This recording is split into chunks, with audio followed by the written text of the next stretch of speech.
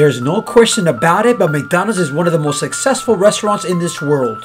The company isn't worth millions, but billions, nearly 150 billion, and that number keeps climbing every day. Back in the 1950s, the man who would eventually turn McDonald's into an international powerhouse, Ray Kroc, had a lot of big ideas for the restaurant, but perhaps his biggest idea can be summed up in a single word.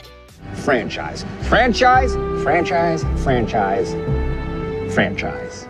The food at McDonald's has always sold like hotcakes, but once the restaurant started franchising, the world began eating up the brand. So it's not surprising that for decades, entrepreneurs have been flocking to the Golden Arches with dreams of opening their own McDonald's. But being a franchise owner isn't as easy or profitable as you might think. For starters, buying into a McDonald's franchise is expensive, and if prospective franchisees want to get a piece of the pie, they'll have to bring some heavy coin to the table. According to Business Insider, the initial investment is between $1 million and $2.2 million. That price tag is pretty broad, but McDonald's notes that these costs are based on the restaurant's location and size. Long story short, it's going to cost a lot more to buy a McDonald's franchise in San Francisco than it is in Saginaw, Michigan. Before you take the plunge with Mickey D's and start your own franchise, keep in mind that 40% of that initial investment must be cash or non-borrowed assets. Whether it's McDonald's or other fast food restaurants, franchise owners can do pretty well, at least once they get past their initial investment hurdle.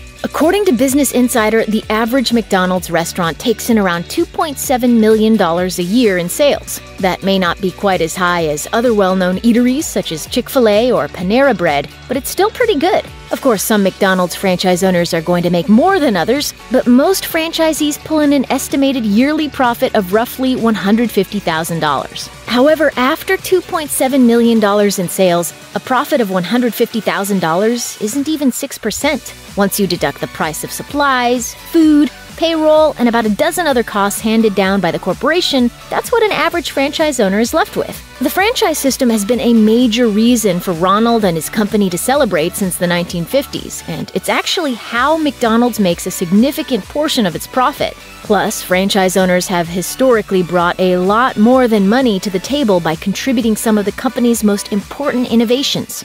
The Big Mac, the Filet-O-Fish, even the drive-through concept were all developed by franchisees working within the McDonald's framework. So, while McDonald's franchise owners can make a six-figure salary through their restaurant, the McDonald's Corporation is making much, much more.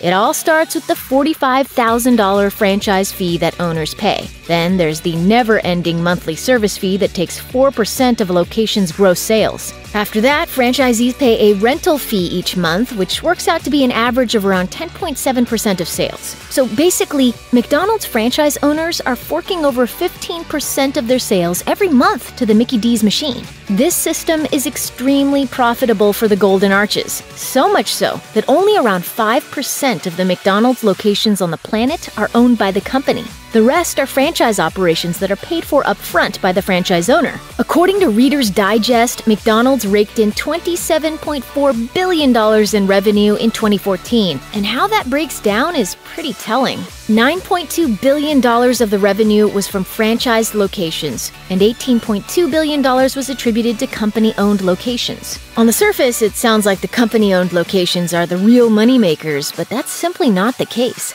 The cost of running a business, especially a restaurant, can really cut into its profits. At the end of the day, McDonald's only keeps around 16% of the revenue its company-owned stores make, but it keeps 82% of the revenue franchisees pay out to it. That all adds up to megabucks for Mickey D's. So while owning a franchise should put plenty of food on your table, the McDonald's Corporation will take a huge bite out of your bottom line.